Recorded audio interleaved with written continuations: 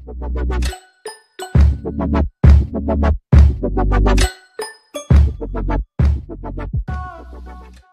hey guys, welcome back to Tech Buzz with yet another video. Watch till the end to know if you are one of the shoutout winners for the previous video's buff of the week. So in this video we are going to talk about the detailed comparison of two of the best browsers on any platform, Google Chrome versus Microsoft Edge.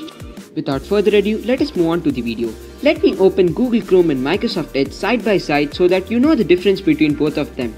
I have installed the same amount of extensions on both of them, and I am going to open the same amount of websites and check the RAM management. As you saw, I had just opened both of the browsers, and as you can see the CPU usage, Google Chrome has used 200 MB whereas Microsoft Edge has just used half of Google Chrome's usage, that is 100 MB. Now I am opening YouTube and searching our Tech Buffs channel, so if you forgot to subscribe to our channel, do subscribe to it for all the latest videos. I'm opening the same website YouTube on Microsoft Edge too and searching for Tech Buffs as I did in Google Chrome and opening the channel. Now let us go to the same task manager and check the RAM usage.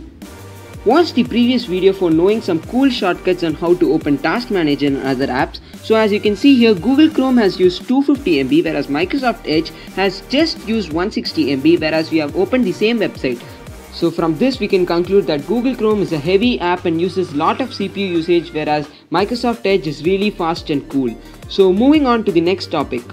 Privacy and security features are really important for any browser because there are a lot of websites we visit and they store a lot of cookies and trackers too. So let us check those features in Google Chrome and Microsoft Edge. So when I go to Google Chrome and check for the privacy and security features, they have some limited features such as safe browsing in which you have enhanced and standard protection, whereas you go to Microsoft Edge, they have really offered you a lot of other options. So now let us go to settings where you have to go to the privacy and security options, and there you have a really cool option to select the amount of tracking prevention. There are 3 stages in this: basic, balanced and strict.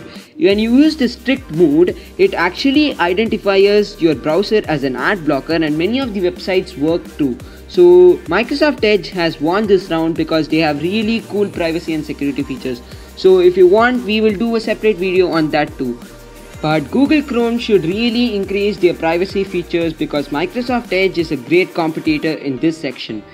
So if you do prefer Google Chrome and want some privacy features, you can install some external extensions such as uBlock for these features. So now moving on to the next section. We all know that there is an option for opening the PDFs in both Google Chrome and Microsoft Edge. So for example, now let me open a PDF on Google Chrome, and as you can see here, there is nothing in it. You can just open and zoom in, zoom out and just print the PDF if you want to. But in Microsoft Edge, there are really cool features in the PDF reader section too. So I'm opening the same PDF in Microsoft Edge now, and it has the same basic features such as zoom in and zoom out, but it also has a feature to rotate them, and this read aloud feature is really cool. So if you have some text on this PDF and if you want to listen it as audio, you just give on read aloud button and you can listen to it.